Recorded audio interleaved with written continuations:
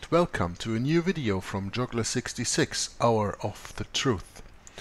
Without any further introduction, I will come right to the point that we will get, I hope, a full hour in the reading of the next part of the secret history of the Jesuits. You know, where we last time took a break in the middle of the reading on page 96, on the bottom of page 96. I will continue because we are starting now reading about the Dreyfus affair.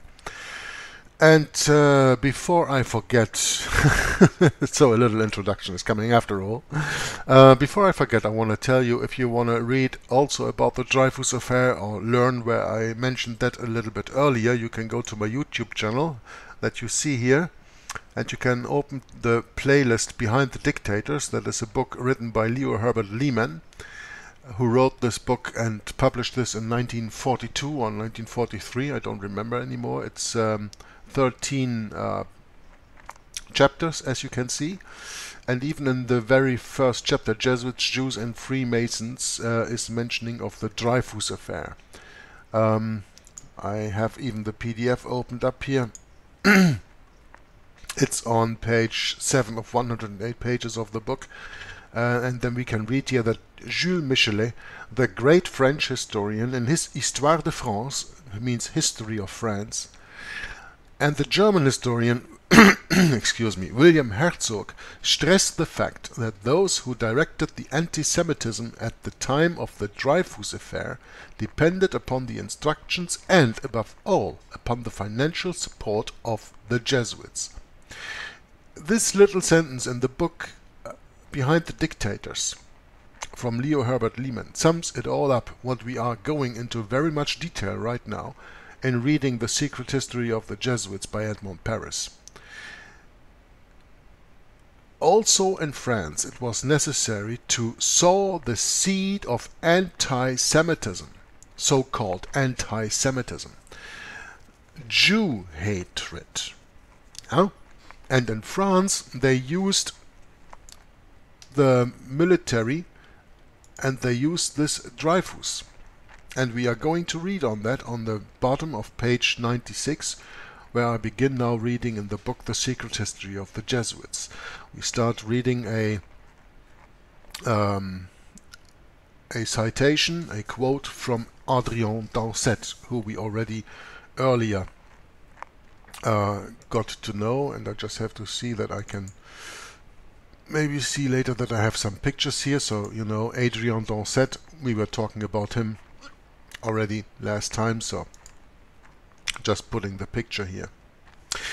In 1890, the quote starts, "It is not the King of France's conscience, they, the Jesuits, rule anymore, but the General Staff." Just to remind ourselves to what happened before, we know that through the confession box, the Jesuits rule the conscience of the King of France. And not only the King of France, also other kings and princes and rulers in the world. But surely the King of France, as we remember, for example, King Louis XIV, who by his confessor, Père de la Chaise, and that influence that he had on him, revoked the Edict of Nantes. Yeah? So we are going here back into that now they don't only control the conscience of the King of France, but the General Staff, or at least its chief at that time. And then the Dreyfus affair breaks out. Yeah? A real civil war which divides France into two. Now, the Catholic historian Adrien Dancet, whose picture is here on the right for you to see, sums up the beginning of the affair as follows. Quote, "On the 22nd of December in 1894, the captain of artillery Alfred Dreyfus is proved guilty of treason, condemned to deportation for life imprisonment and cashiering. 3 months earlier, our intelligence service had discovered at the German embassy a list of several documents to do with national defense. It established a resemblance between the writing of Captain Dreyfus and the one on that list. Immediately, the General Staff cried out, 'It's him! It's the Jew!' They only had this presumption, as the treason had no psychological explanation, because Dreyfus had a good reputation, he was rich, and he led an orderly life. The unfortunate man is nevertheless imprisoned, condemned by a military tribunal, after an inquiry so swift and partial that the judgment must have been preconceived. This is always what you have when there is a conspiracy, and people try to discover that conspiracy and think this and this went so and so, especially when you go to court and you see how it runs there. That judgment must have been preconceived. There were made agreements to blame Dreyfus for the affair. I don't know, I don't have a picture of Dreyfus himself here, I think. Do I? Yeah, here is a picture of Captain Dreyfus, so let's put his picture in here, because we are dealing with the Dreyfus affair right now. So we can see this picture here. This is the Dreyfus that we are speaking about. The judgment of the court of the military tribunal must have been preconceived. To make it worse, it will be learned later that a secret document was given to the judges without the knowledge of the counsel for the accused. These are really the workings of the Jesuits. Yeah? A secret document was given to the judges without the knowledge of the counsel for the accused. But there was more leakage at the General Staff after Dreyfus's arrest, and Commandant Picard, chief of the intelligence service after July 1895, learns of a certain project called Petit Bleu, means little blue. Those are express letters, between the German military attaché and the French commandant of Hungarian origin, Esterházy. He is a disreputable man who has nothing but hatred and contempt for his country of adoption. Well, this Esterházy, who I also have a picture of here, and I will show you this one, that's him here, has nothing but contempt for his country of adoption. Now, what is the difference between this Esterházy, of Hungarian origin, who is a French commandant in the military, and what is the difference between him and a Roman Catholic? In that point, that he has nothing but contempt for his country of adoption, nothing. Roman Catholics also hate the land they live in, because they serve another land, they serve another country, they serve another king, they serve the Pope in Rome. Yeah? And when this Esterházy is mentioned here, has nothing but hatred and contempt for his country of adoption, you can be very sure that he also is a Jesuit-trained puppet. But an officer in the intelligence service, Commandant Henry, adds to the Dreyfus file, as we shall see, a false document which would be crushing for the Jewish officer, Dreyfus, if it was genuine. If it was genuine. He also erases and rewrites the name of Esterházy on the Petit Bleu to give the impression that the document was faked. So Picard is disgraced in November 1896. The disgrace of the chief of the intelligence service is easy to understand. His zeal to dissipate the accumulated darkness was too excessive. The most trustworthy testimony is found in the Carnet de Schwarzkoppen, published after his death in 1930. Schwarzkoppen. I again have another picture prepared here from Schwarzkoppen. We have to look here somewhere. Is this here? Aus dem Nachlass Schwarzkoppen. Yeah, this is a German book from the military attaché Schwarzkoppen, The Truth About Dreyfus. And this is published by Bernhard Schwertfeger from the military attaché Schwarzkoppen that we just read about here. The most trustworthy testimony is found in the Carnet de Schwarzkoppen, published after his death in 1930. So, the Dreyfus affair was in the middle of the 1890s, and this was just published in 1930, so that didn't help him very much, I guess. It was from Esterhazy and not Dreyfus that the author, then first military attaché of the German embassy in Paris, received secret documents of the French national defense.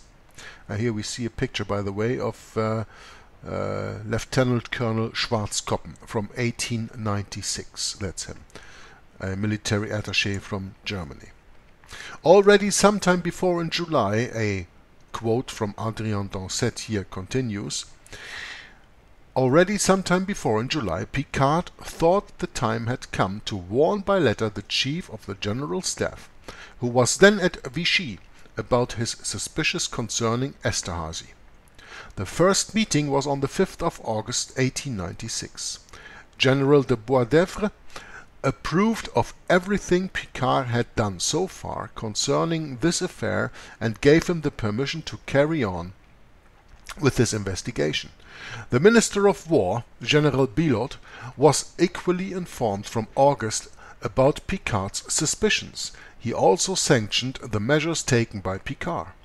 Esterhazy, whom I had dismissed, had tried using his connections with the deputy Jules Roche to be posted to the Ministry of War, presumably to try to get in touch with me again, and had written several letters to the Ministers of War as well as to his aide-de-camp.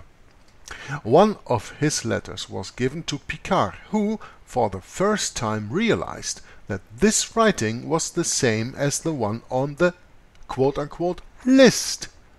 He showed a photo of that letter to Dupaty and Bertillon, without telling them, of course, who wrote it. Bertillon said, quote, "Oh, that's the writing on the list," unquote. Feeling his conviction of Dreyfus's culpability crumbling away, Picard decided to consult the small file which had been given only to the judges. The archivist Gribelin gave it to him. It was evening. Left alone in his office, Picard opened Henry's unsealed envelope, on which was Henry's paragraph written with a blue pencil. Great was his amazement when he realized the nullity of those pitiful documents, none of which could be applied to Dreyfus.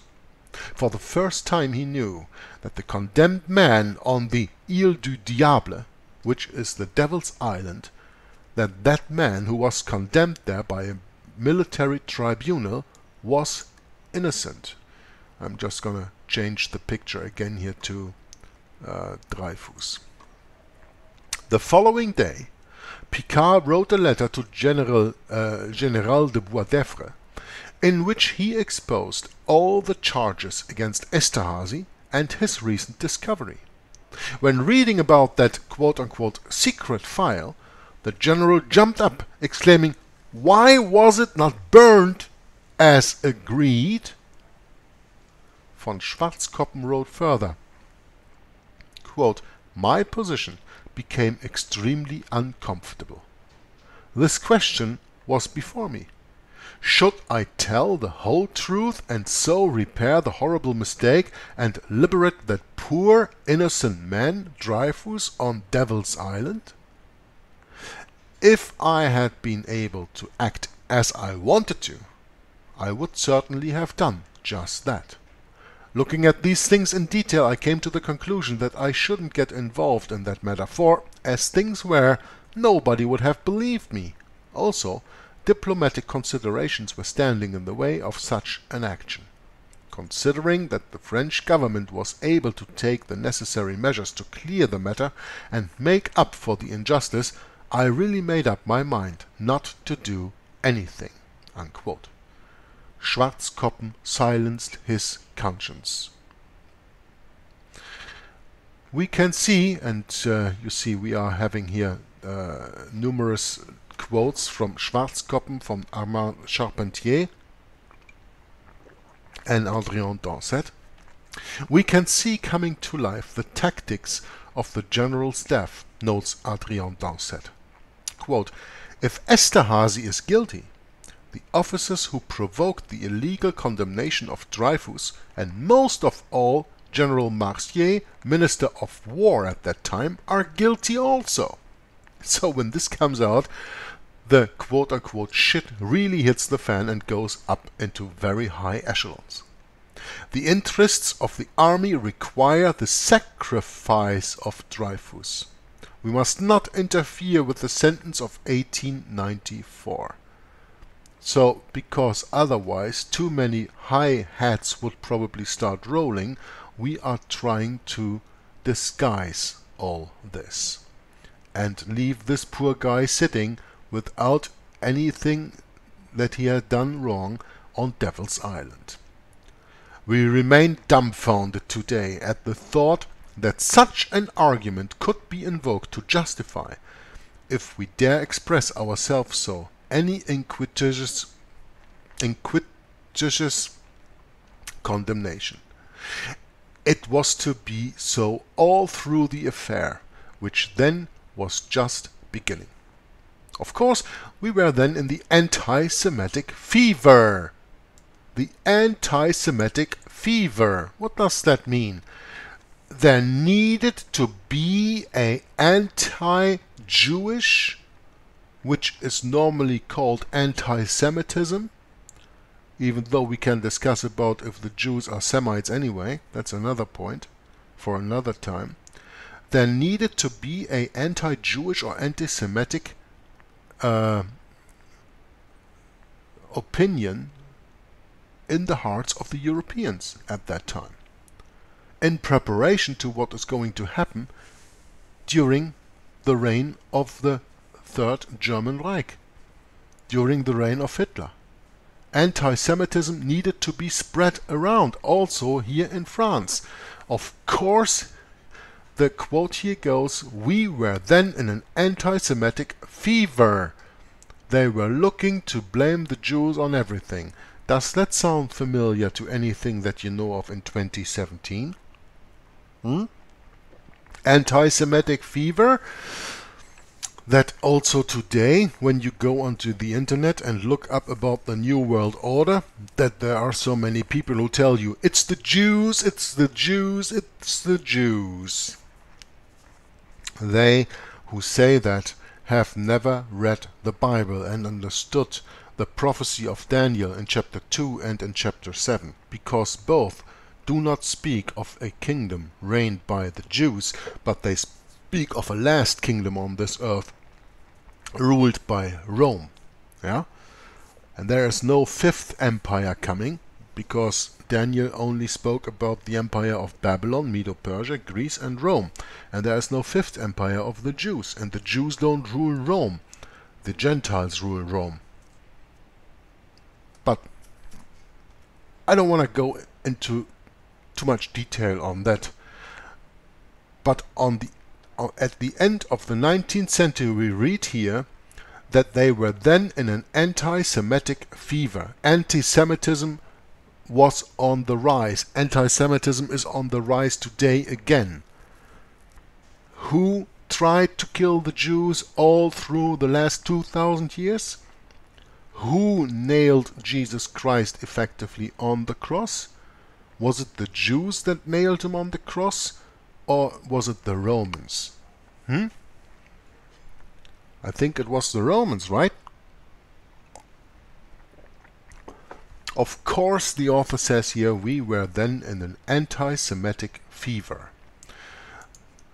The violent dissertations of Edouard Drummond in the Libre Parole, the Parole of Liberty, showed up every day the children of Israel as agents of national corruption and dissolution. Well, that's the same as today, when always the Jews are blamed for everything that is going wrong in this world. For anybody who knows and understands and studies it knows that It is not the Jews, it is the Jesuits, it is the Roman Catholic Church, it is the Vatican behind that, it is the first beast of Revelation 13. But even then, the violent dissertations of Edouard Drumont showed up every day the children of Israel as agents of national corruption and dissolution. So we are speaking about France. What about in the United States of America, when there are Jewish people like Soros and of course people who own the banks, and they are said they are always Jews? Isn't that giving heed to anti-Semitism in the United States of America today? For what purpose? What are we to do with the Jews? Well, the Bible is very clear about that when we read Romans 10. Okay? But I'm going to continue here. The unfavorable prejudice so created incited a large section of public opinion to believe a priori, means in advance, in Dreyfus's guilt. That's what they do today with the propaganda in the newspapers and all that. That the public opinion is to believe on forehand in Dreyfus's guilt.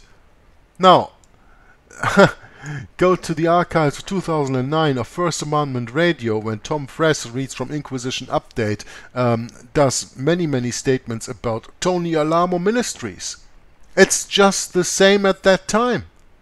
And Tony Alamo Ministries does stand for a true Bible-believing Christian, I don't want to call it congregation, but group.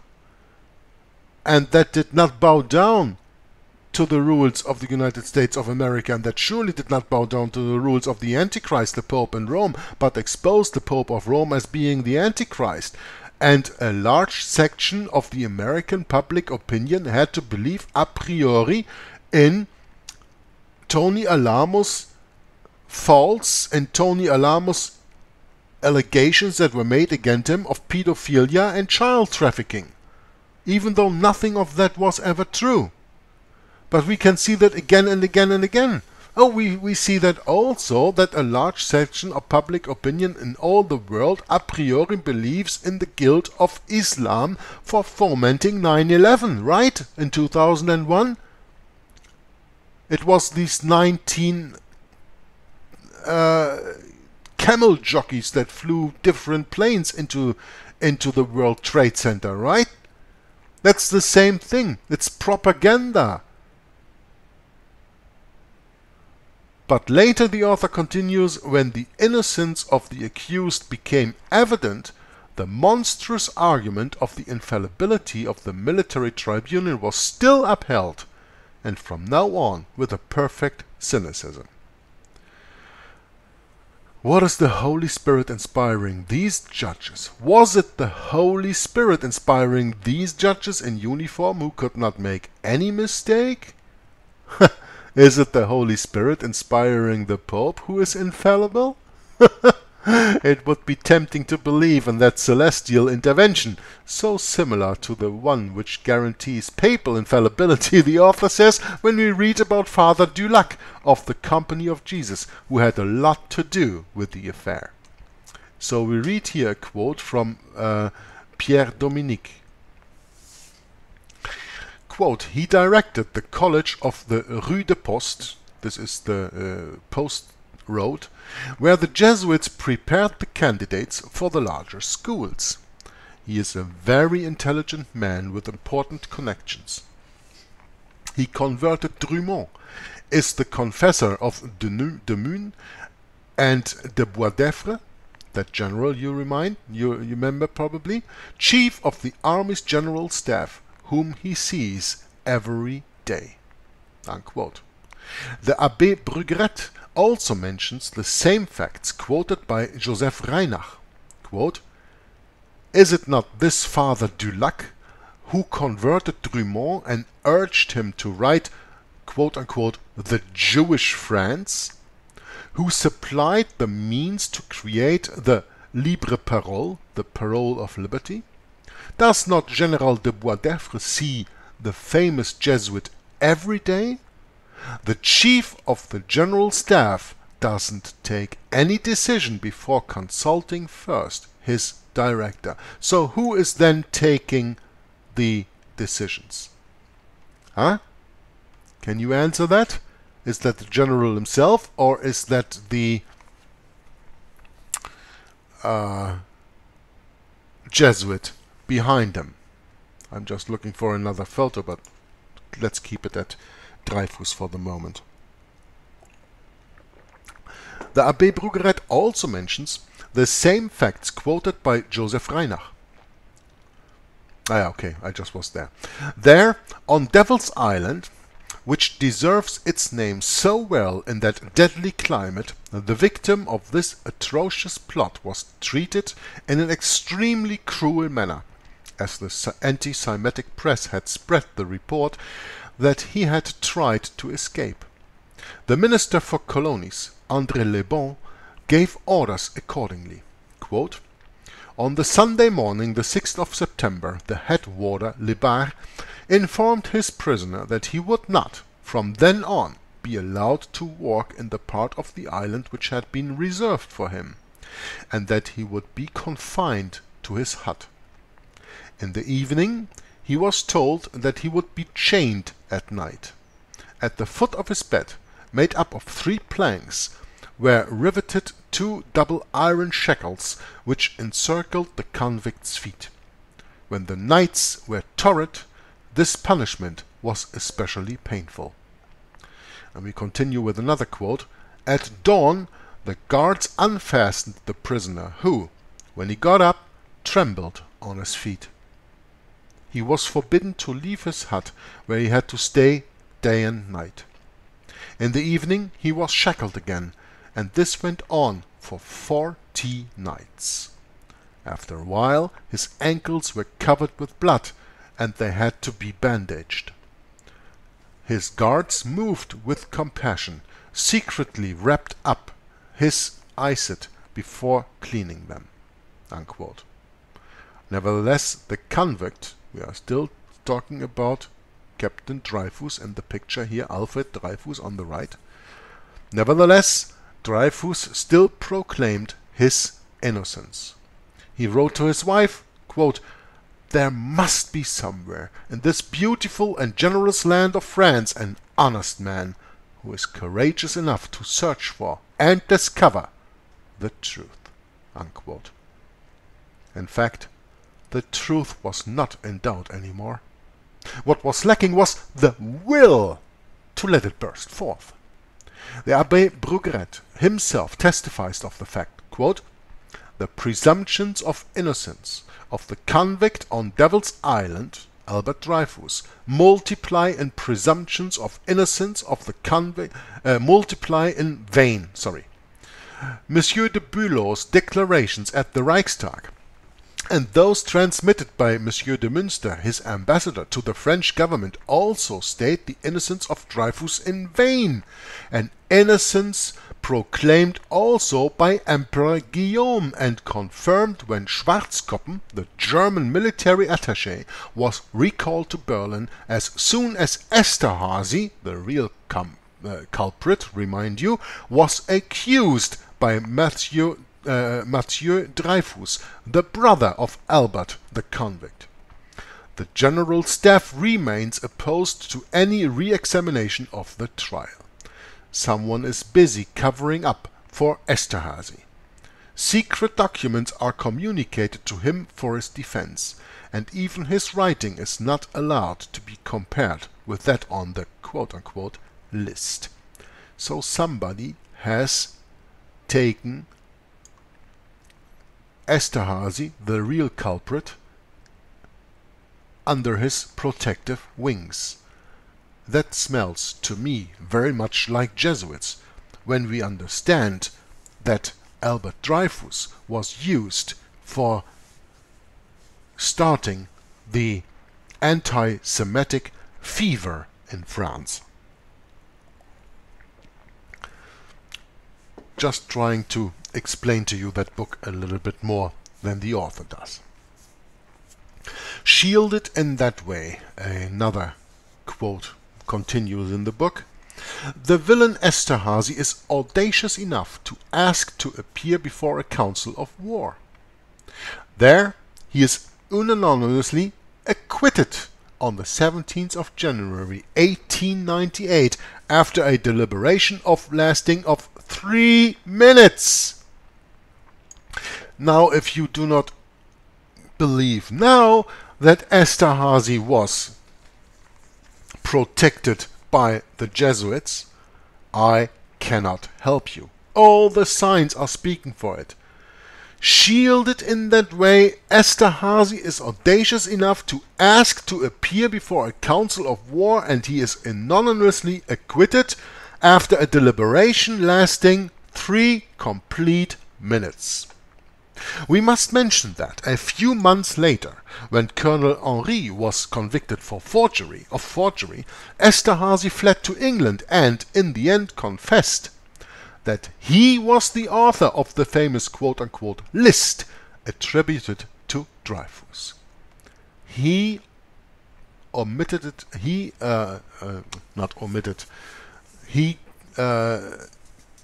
himself to the truth here after he fled to England, Esterhazy. We cannot cite all the many happenings in this drama. The forgeries added to more forgeries in an attempt to conceal an obvious truth. The dismissal of the Chief of the General Staff, the downfall of ministers, the suicide of Henri, detained at Mont Valérien, who slit his throat and so signed with his own blood the confession of his culpability. In December 1898, this semi-official note was published by the German press. Quote, "The declarations of the imperial government have established that no German personality, high or low, had any kind of relations with Albert Dreyfus. Then, from the German point of view, we see no inconvenience as to the unabridged publication of the secret file." At last the inevitable re-examination is decided by the High Court. Dreyfus has to appear again before the Council of War at Rennes on the 3rd of June 1899, and it is the start of another torture for him. Quote, "He could not suppose that he was to meet hatred more odious than when he left, and that his former chiefs, conspiring to set him again on the road to Devil's Island, would have no pity for this wretch, this poor creature who thought he has endured all the sufferings there is to endure." Unquote. So wrote Abbé Brugeret, "The Council of War at Rennes will only add a new injustice after Dreyfus had already spent 5 years on Devil's Island for nothing that he did, to the iniquity of the 1894 trial. This illegality of the illegality of this trial, the guilt of Esterhazy, who said it himself who admitted it himself when he was in England, as we read the page before, the criminal maneuvers of Henri will come out clearly during the 29 sessions of that trial at Rennes. But the Council of War will judge Dreyfus on other spying charges, which were never the cause of an accusation or report. All the previous leakages will be attributed to him, and documents will be produced which had nothing to do with him. At last, and contrary to all our legal traditions, we will require that Dreyfus himself establish that such a document or paper was not handed over by him, as if it was not the task of the prosecution to prove the crime any more." Unquote. The partiality of Dreyfus' accusers was so obvious that public opinion outside France was aroused. In Germany, the semi-official Cologne Gazette means the Gazette of Cologne, published on the 16th and on the 29th of August, in the middle of the trial, 2 articles in which we read the following phrase, quote, If after the declarations of the German government and the debates of the highest court of appeal in France someone still believes Dreyfus is guilty, we can only answer that person that he must be mentally ill, or he conscious wants an innocent to be condemned. He consciously consciously. That's a little bit wrong English. Maybe that's from the translation from the German. Again, this little sentence, which we can read in the German Cologne Gazette on the 16th and 29th of August in that year, 1899, of course, we are speaking about. If, after the declarations of the German government and the debates of the highest court of appeal in France, so taking no regard of the declarations of the German government and taking no regards of the debates of the highest court of appeal in France itself, still someone believes that Albert Dreyfus is guilty as charged of treason, we can only answer that person that he must be mentally ill, or that he consciously wants an innocent man to be condemned." Unquote. But the hatred, nonsense and fanaticism were not disarmed for all that. Even new forgeries were used, replacing those which had lost all credit. To sum it all up, it was nothing more than sinister buffoonery. The end of it, for Dreyfus, was the condemnation to 10 years detention with mitigating circumstances. Quote, "This miserable trial provoked an independent stupor all over the world. France was despised.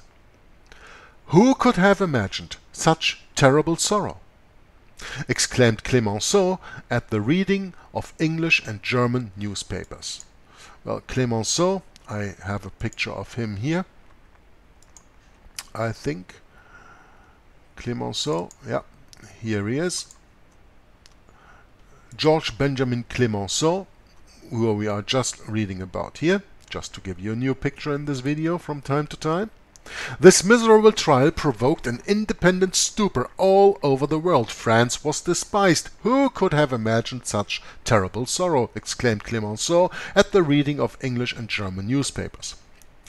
Mercy was indispensable. Dreyfus accepted it to carry on, said he, quote, "seeking the reversal of the awful military mistake of which he was the victim." Unquote.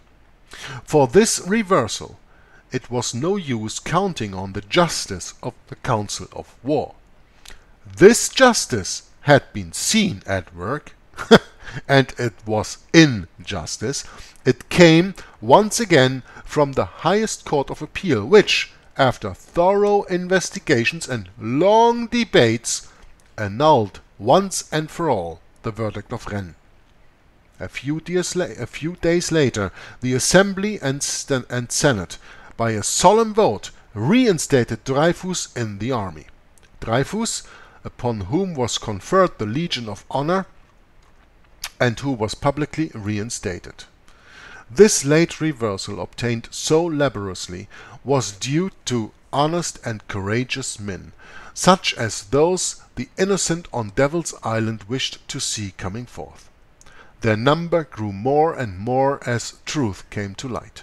After the swift acquittal of the traitor Esterhazy by a council of war in January 1898, Émile Zola published in the Aurore, Clemenceau's publication, his famous open letter, "I accuse," or "J'accuse," as it is called in France. Before I will continue with this quote, let me just see for another picture. We have here Clemenceau, his publication we are speaking about, but we have mention here of Émile Zola,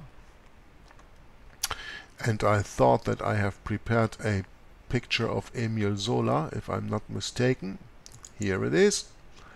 This is Émile Zola. He wrote, quote, it is in France it is called J'accuse. I think I have this here in Oh no, it's not here. It's called J'accuse. He wrote, I accuse the First Council of War to have violated the law by condemning an accused person on the grounds of some document remaining secret. And I accuse the Second Council of War to have covered up this illegality by committing also a judicial crime and knowingly acquitting a culprit. Unquote. But the quote-unquote knights of our famous company, the company of Jesus, were on the watch out to hush up anything which could have enlightened the public. A question from the Catholic deputy de Mun brought Zola before the Assize Court of the Seine, and the courageous writer was condemned to 1 year imprisonment, the maximum penalty as a result of his iniquitous trial.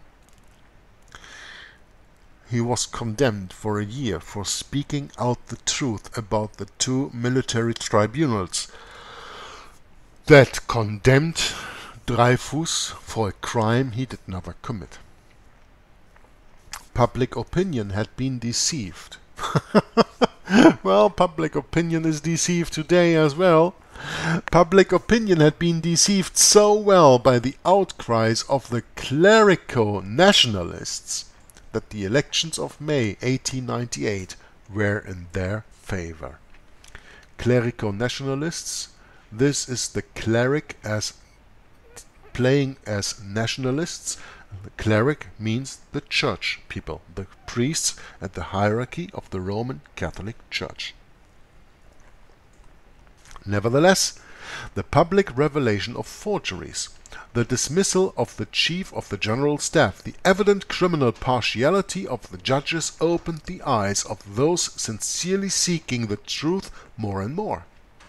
But these came almost exclusively from the ranks of the Protestants, from the ranks of the Jews, and from the ranks of the laymen. Quote, in France, the Catholics were few and far between, among whom few were prominent, who took sides with Dreyfus. The action of this handful of people made very little noise. The conspiracy of silence surrounded it. Unquote. And another quote says, most priests and bishops remain convinced of Dreyfus's culpability. Quote, unquote, wrote the Abbé Brugeret. George Sorel declares also, quote, while the Dreyfus affair brought division amongst all social groups, the Catholic world was absolutely united against a re-examination. Unquote. Péguy himself admits that all the political forces of the Church have always been against Dreyfus. Unquote. Must we recall the list of subscriptions opened by the Libre Parole and La Croix in favor of the window for the forger Henry, who committed suicide, you know, who slit his throat from left to right? The names of the subscribing priests were often accompanied by comments not very evangelical, as we are told by Monsieur Adrien Dancet, who quotes these. And before we read the quotes, we will just take the picture of Adrien Dancet again, which we have here already had here already for a few times. Yeah? Quote from Adrien Dancet: a certain Abbé Cros asks for a bedside that made of Jewish skin, which he would be able to stamp on morning and evening. A young priest would like to crush Reinach's nose with his heel. 3 priests would love to slap the filthy face of the Jew Reinach. Unquote. Now let me read this again, that you understand what Adrien Dancet really says here, and then I want to remind you of something that the Germans were accused in during the Second World War, during the so-called Holocaust, to have done to Jews. It says here, a certain Abbé Cros. Abbé is an abbé, that is someone who is in the Roman Catholic Church, okay? Abbé Cros asks for a bedside mat made of Jewish skin, So we are speaking here about the end of the 19th century. And what did they accuse the Germans of? That they were making lamp shields out of Jewish skin in the Second World War. Where does an outrageous idea like that even come from? Well, you see it here, where the anti-Semitic fever was burning in France, steered by the Jesuits, saying that there was a certain Abbé Cross who asks for a bedside mat made of Jewish skin, so that he would be able to stamp on morning and evening. Sicker? But this is where anti-Semitism really comes from. It is not German, it is not French, it is Jesuitical. And Adrien Dancet, who we read here in this quote, confirms this. Only the secular clergy is still somewhat reserved. In the congregations things are more virulent. Quote, on the 15th of July 1898, prize-giving day at the College of Arcueil, presided over by Generalissimo Jamon, who is Vice President of the Superior Council of War, Father Didon, rector of the school, Albert Legrand, gave a violent speech in which he advocated using violence against the men whose crime had been the courageous denunciation of a military error. Quote, must we, said the eloquent monk, let the wicked go free? Certainly not. The enemy is intellectualism, pretending to despise force, and civilians wanting to subordinate the military. When persuasion has failed, when love has been ineffectual, we must brandish the sword, spread terror, chop off heads, make war. We must strike. Unquote. This is a real Jesuit speaking, right? Must we let the wicked go free? When persuasion has failed, means when arguments fail. And what arguments can only fail? Only arguments who are not based on the truth, right? Because when you base your arguments on the truth, they cannot fail because the truth does never fail. When persuasion has failed, when love has been ineffectual, we must brandish the sword, spread terror, chop off heads, make war. We must strike. This speech seemed to be a challenge thrown before all the sympathizers of the condemned wretch. But how many of them have we heard since? These calls to bloody repressions coming from gentle clerics, especially during the German occupation. As for the cry of hatred against intellectualism, we can find the perfecto echo to it in this declaration from a certain general. Quote, when someone speaks of intelligence, I draw my revolver. Unquote. To crush the thought by force is a principle of the Roman Catholic Church, which has never altered. To crush the thought of truth, I want to add here, the thought of truth by force is a principle of the Roman Catholic Church.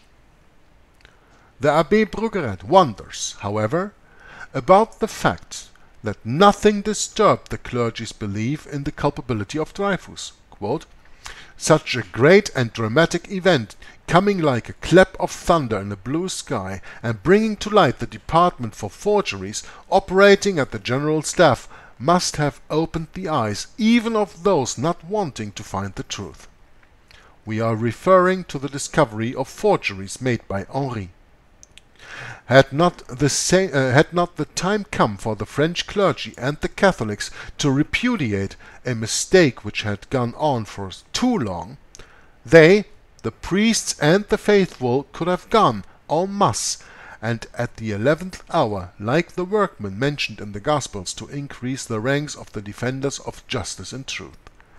But the most evident facts do not always shed their light on minds dominated by certain prejudices, as prejudices are opposed to examination and, by their nature, rebel against evidence. A very important sentence to be understood. Let me read this again. But the most evident facts do not always shed their light on minds dominated by certain prejudices. As prejudices, I'm gonna highlight this, as prejudices are opposed to examination and by their nature rebel against evidence. Anyway, what efforts are made to maintain Catholics in error? All the efforts of the world, brother. All the efforts of the world. Quote, could they guess that they were scandalously deceived by a press stubbornly keeping covered all the proofs of innocence and the testimonies, all the testimonies favorable to the convict of Devil's Island, Albert Dreyfus, and also determined to impede the course of justice by any means? Unquote.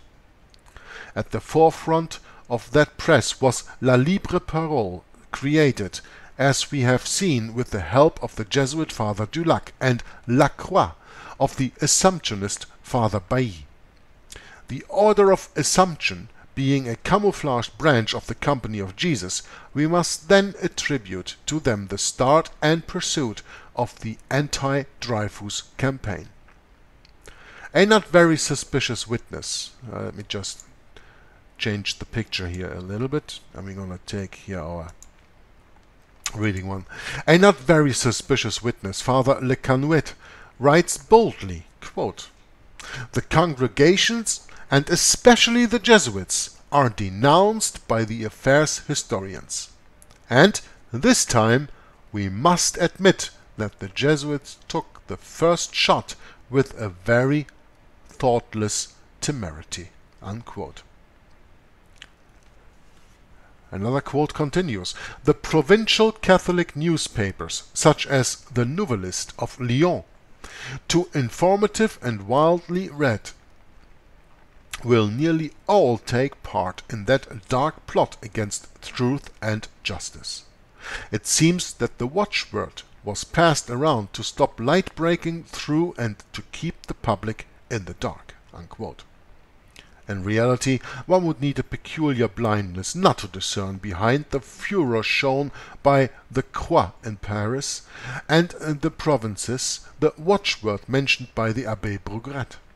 And one would also be very naive not to know the origin.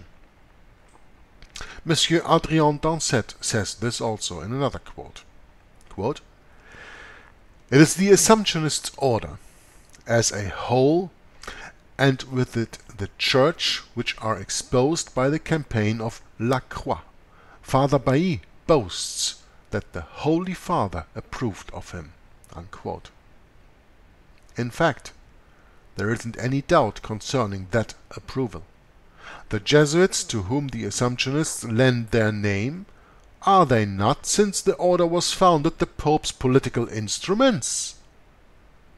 We have to smile at the story cleverly spread around, which is echoed by apologists, historians, that Leo XIII had apparently advised moderation to the directors of La Croix. It is a classical trick, but still somewhat efficacious. Today there are still some folk who believe in a kind of independence of the Holy See's official voice. Let us see now what was published in Rome itself by the Civiltà Cattolica, the Jesuits' official publication under the title Il Caso Dreyfus. Il Caso means the case of Dreyfus, and the Civiltà Cattolica, I thought that I had a picture of that here. There it is, the Civiltà Cattolica.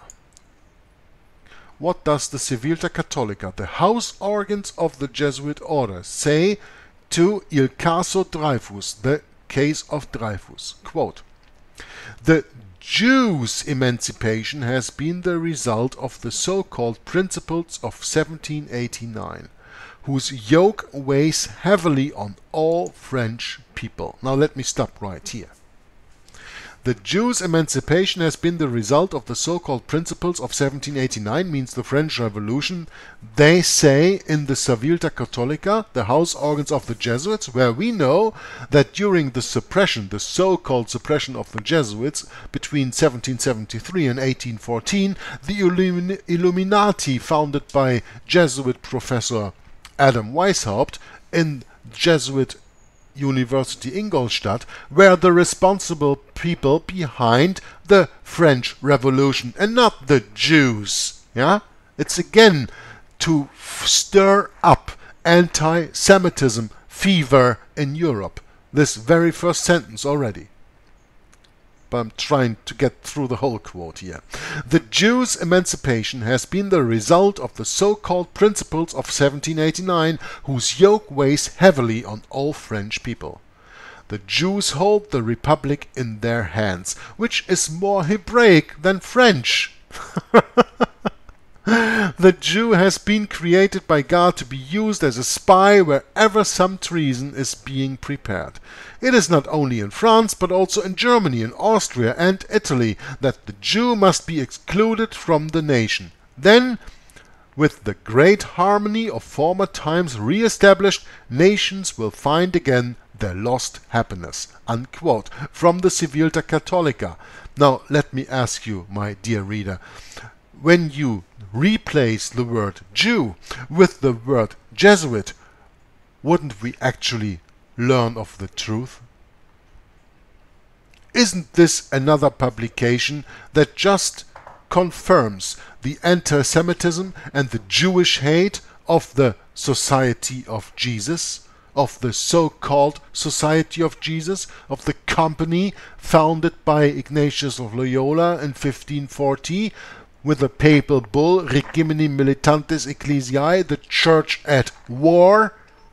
And as we know from Rulers of Evil, that in war the law sleeps. Think about it. And I'm going to read it again, and I'm even going to highlight it, and you can read it for yourselves. On the bottom, on page 104 in the PDF, we read, "The Jews' emancipation has been the result of the so-called principles of 1789, whose yoke weighs heavily on all French people. The Jews hold the Republic in their hands, which is more Hebraic than French. The Jew has been created by God to be used as a spy wherever some treason is being prepared. It is not only in France, but also in Germany, Austria and Italy that the Jew must be excluded from the nation. Then, with the great harmony of former times re-established, nations will find again their lost happiness." Now, we are talking about the end of the 19th century, right? And the end of the 19th century is the same time when, what you see here, the protocols of the learned elders of Zion were published very, very profoundly. Yeah? And the protocols of the learned elders of Zion is a forgery, because it is attributed to the Jews, but it actually is written by Abbé Baruel, a Jesuit priest, to stir up even more anti-Semitism over there in France and in Europe altogether. The Jesuits are behind the hatred of the Jews. And don't you see that with the Civiltà Cattolica and all the other publications that they have, because we know of Inter Mirifica that the Roman Catholic Church controls all media anyway, don't you see that they have it very easy, that they can try to stir up people against the Jews or any other group that they would like to put in quote-unquote concentration camps, as the Germans did during the Second World War, and as the whole world does with the quote-unquote State of Israel since 1948, because that's nothing else but a big concentration camp. They have the Jews waiting there for their sentence that they will put over them, whatever that will be. But what we just read here, this very sentence, I mean, this is so clear when you know the protocols of the learned elders of Zion, and you read those, and you read this, you see this is absolutely the same talk. And by this alone, you can attribute the protocols of the learned elders of Zion. You can attribute the worldwide anti-Semitism to the quote-unquote Society of Jesus, to the Jesuits. Now, in the previous chapters, we gave a short summary of the great harmony and happiness enjoyed by the nations when the sons of Loyola heard the confessions and inspired the kings. As we have just seen, harmony was also reigning when they were the confessors and counselors of the General Staff's chiefs. Okay, I have to change my picture here. According to the Abbé Brugeret, General de Boisdeffre, penitent of the Jesuit Father Dulac, tested the same bitterness as many others before him, who were equally deceived by these directors of consciences. The confessions of the forger Henri put him under an obligation to resign. Quote, "Being a very honest man, he will himself proclaim that he was scandalously deceived, and those who knew him were aware that he felt very bitter about the plot of which he had been the victim." Unquote. And the Abbé Brugeret adds that he stopped at all communications with his former confessor and even refused to see him again when dying. After reading all this, written and published in the Civilta Catholica, the house organs of the Jesuit, it would be superfluous to dwell even deeper on the order's culpability, and we can only agree with what Joseph Reinach wrote about them. What did Joseph Reinach wrote, and who is Joseph Reinach? Well, we can have a picture of him here. Joseph Reinach, who lived between 1856 and 1921, he wrote, quote, "You see, it is the Jesuits who contrived this dark affair," speaking of the Dreyfus affair, "and for them Dreyfus is only a pretext, a precursor, a starter. What they want, and they admit it, is to strangle the laity and a redirected French Revolution. Abolish foreign guards, the dogmas of 1789. Unquote. This is clear enough. But as some still insist, against all evidence that there was a possible disagreement between the Pope and his secret army, between the intentions of one and the actions of the other, it is easy to show the emptiness of such a supposition. The case of Bailly is very enlightening in that aspect. What can we read in La Croix on the 29th of May in 1956? I thought that I have a picture here of this magazine La Croix, didn't I? Etude, La Canouette, Dreyfus. Well, must be somewhere else. I don't see this right here. So let's just continue, change the picture, and continue what we are reading here. What can we read in La Croix on the 29th of May 1956? Nothing less than this, quote, "As we have announced, his quote-unquote eminence, Cardinal Feltin, ordered a research into Father Bailly's writings. He was the founder of our publication and the Maison de la Bonne Presse, House of the Good Press, that is in English.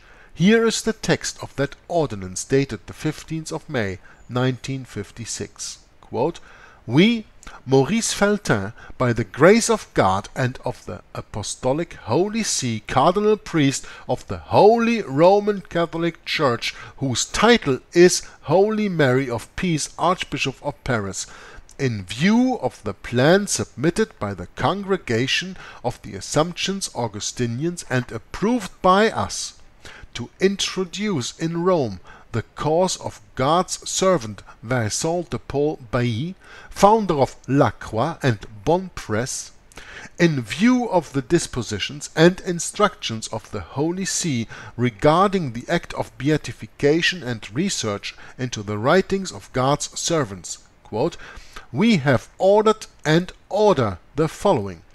Anyone who knew this servant of God or who can tell us something special about his life must let us know about it. Anyone who possesses writings of this servant of God must let us have them before the 30th of September 1956. Be it printed books, be it handwritten notes, letters, memoranda, even instructions or advices not written by him, but which he dictated." Unquote. For all these communications we designate Canon Dubois, secretary of our archbishopric and promoter of faith for this cause. Unquote. Here is a servant of God, between quotation marks, well on the way to receive the just reward for his loyal services in the form of a halo. So we are speaking about the beatification of a Roman Catholic because he succeeded in the Dreyfus affair and he succeeded in putting up the fire of anti-Semitism in France at that time, right? And we dare say that as far as his writings are concerned, and which were so carefully searched for, the promoter of faith will have too much to choose from. As for the printed material, this collection of La Croix, especially between 1895 and 1899, will supply the most edifying kind. Quote, "Their attitude of the Catholic newspapers, and especially the one of La Croix, constitute at the moment for all enlightened and upright minds what Monsieur Paul Viollet, Catholic member of the Institute, calls an indescribable scandal. And this scandal upholds in the Dreyfus affair the most shocking mistakes, the lying and crime against truth, uprightness and justice." Quote, "The court of Rome," he adds, "knows it, as all the courts of Europe do too. But they suppress it." Indeed, the court of Rome knew better than anyone else. As we have seen in 1956, she had not forgotten the pious exploits of his servant of God as she was preparing his beatification. No doubt the promoter of faith credited our future quote-unquote saint with those famous lists of subscriptions in favor of the widow of the forger Henri, about which the Abbé Brugueret says, quote, "Today, when we consider those calls for the Inquisition to be brought back, for the persecution of the Jews, for the murder of Dreyfus' defenders, it is like listening to the delirious imaginations of wild and grotesque fanatics. Nevertheless, these are presented to us by La Croix as a great, as comforting, and as cheering spectacle." Unquote. Now let me make another point in case you didn't get it. This Henri, who killed himself by slitting his throat, do you really believe that someone can kill himself by slitting his throat? Whether from left to right or from right to left? Today we would say he was suicided. Huh? But here it is actually written as if he committed suicide by slitting his throat. The one who was, of course, used as a pansy, the one who did the scam, and when he did that job, he could have been taken out of the way. And that's what they did with him. All those pious wishes concerning the Jews, Father Bailly did not have the joy to see them realized in his lifetime by these wild fanatics under the swastika. He could only take delight in that great comforting and cheering spectacle from heaven, and though up there spectacles of that sort are quite common according to the learned, and especially St. Thomas Aquinas, the angel of the school. Of course we know that nobody is looking down from heaven to the things happening here on earth.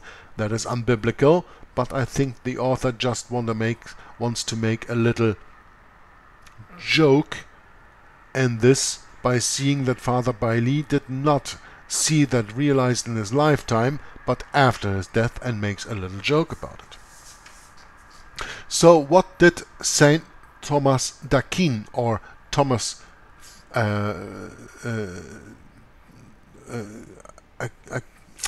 d'Aquin, well, now I forgot his Thomas Aquinas, his English name, yeah, the doctor of the church, and his Summa Theologica, which he wrote when he lived between 1225 and 1274.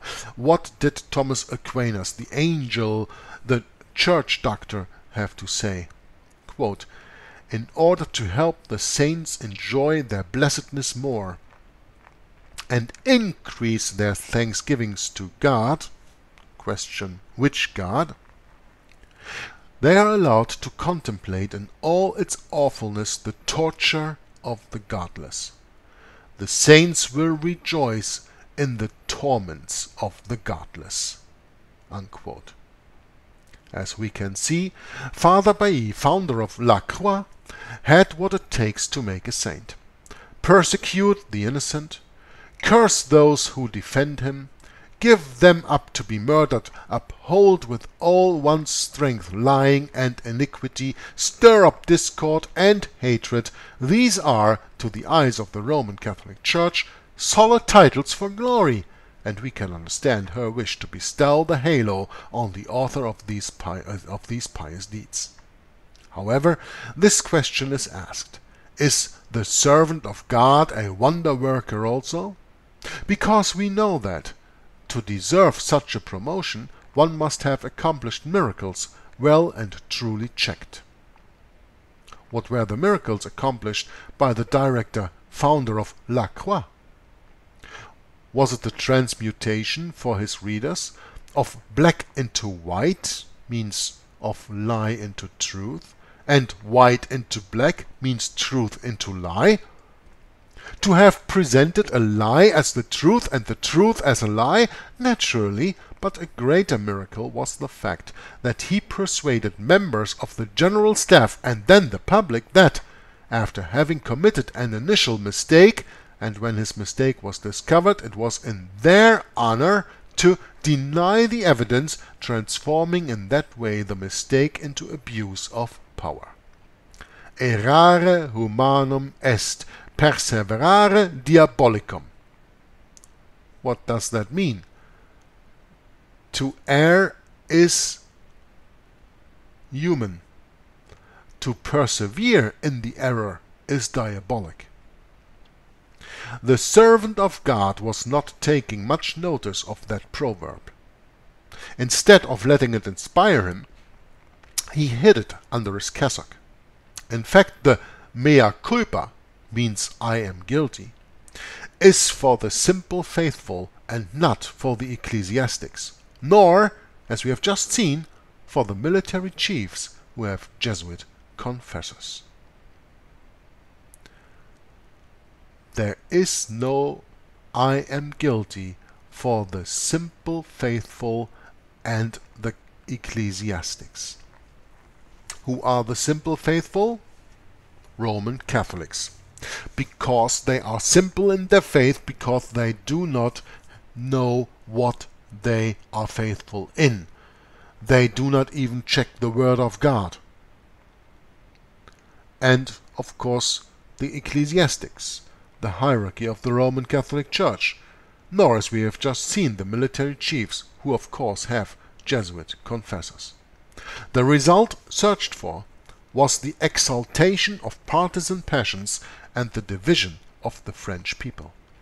This is stated by the eminent historian Pierre Gaxot. Quote, "The Dreyfus affair was the decisive turning point. Judged by officers, it involved the military institution. The affair grew. The affair became a political conflict. It divided families. It even cut the country of France into two. It had the effects of a war of religion, a crusade. It created hatred against the officers' corps. It started anti-militarism, it started anti-Semitism, I add. When we think of Europe of that time, Germany over-equipped with arms and surrounded by her two allies, when we recollect the Vatican's responsibility in the start of the 1914 conflict, we cannot believe that the diminution of strength in our military potential was not premeditated. How could we not notice that, in fact, the Dreyfus affair started in 1894, the year of the Franco-Russian alliance? Then the spokesmen of the Vatican were very outspoken about the accord with a schismatic power which, to their eyes, was a scandal. Even today, a prelate of His Holiness, Monsignor Cristiani, dares to write, quote, "Through politics strangely blind and ill-considered, our country seemed to take pleasure in provoking warlike inclinations in her formidable neighbor, which is Germany. In fact, the Franco-Russian alliance seemed to threaten Germany with encirclement." Unquote. For the respectable prelate, the Triple Alliance, which consists of Germany, Italy, and Austria-Hungary, was not a threat to anyone, and France was wrong not to stay isolated before such a bloc. With 3 against 1, the coup would have been easier, and our quote-unquote Holy Father, the Antichrist Pope, would not have had to deplore in 1918 the defeat of his champions. Now, this very last sentence is something that we have to analyze a little bit deeper, and with that I want to stop the reading of today in The Secret History of the Jesuits by Edmond Paris. We are speaking about the alliances here. We have the Franco-Russian alliance on the one hand, we have the Germany, Italy, Austria-Hungary alliance, and we have to understand that making these alliances, everything is controlled from the back by Jesuits. They play both sides. They are going to incite their enemies to make war against each other. And the laughing third party in all of this is the Roman Catholic Church. So when their alliances are set, France and Russia against the alliance of Germany, Italy, and Austria-Hungary, and then later on putting in the English and the Americans, and then the First World War can start. All the enemies of the Roman Catholic Church are destroying each other. The Germans go against the Russians, the Protestants against the Orthodox. The Orthodox or the Catholics in Croatia, but that's in the Second World War, so I'm not going to speak about that, just about the First World War. The Germans go against Russia. They go against France. France and Russia have an alliance, and you have the alliance of French and Russian with the aid of the English, and then later from 1917 on the Americans to come also into that very First World War to crush the alliance of Germany, Italy, and Austria-Hungary. And by that, the only gainer in this world war is the Roman Catholic Church. And with these thoughts, I will leave you until next time, because for now I think the reading was long enough of the secret history of the Jesuits. But I hope that you understand what we read today, with the Dreyfus affair, with the starting, with the kindling of the fire of anti-Semitism in Europe. The foundations were laid for what later happened during the Third Reich in Germany, before and during the Second World War, when the quote-unquote Holocaust happened against the Jews. That was only possible because the Jesuits were kindling the fire of anti-Semitism already in France and in Europe in the end of the 19th century, starting with the Dreyfus affair to pay back France for expelling the Jesuits before. So I hope you found it a very interesting, even though not easy, chapter to read. And next time we will continue with another reading of The Secret History of the Jesuits by Edmond Paris. Until then, Juggler66 from Hour of the Truth, signing off. Wishes you a nice day, God bless you, and bye-bye. Especially work in dealing with the infiltration of churches and religious institutions as well as government. That cover a tremendous number of institutions. And the purpose of that infiltration was what for? Well, the purpose is what the Roman Catholic system has all the time as her own purpose, is to infiltrate, to penetrate all the areas of life where the Roman Catholic can have control and access for the coming world government. Simply put, this country and this world benefit from your commitment to Jesuit principles, to being men. As a graduate of another great Jesuit institution, Xavier University, I have great affection for the value and purpose of a Jesuit education. What that means is, in preparation for that world government, the Roman Catholic institution, especially since the establishment of the Jesuit order in 1541, throughout all these 500 years, they've been in preparation and through infiltration and penetration of every level of society in order to take over the world politically and religiously. What a beautiful day the Lord has made. Holy Father, on behalf of Michelle and myself, welcome to the White House.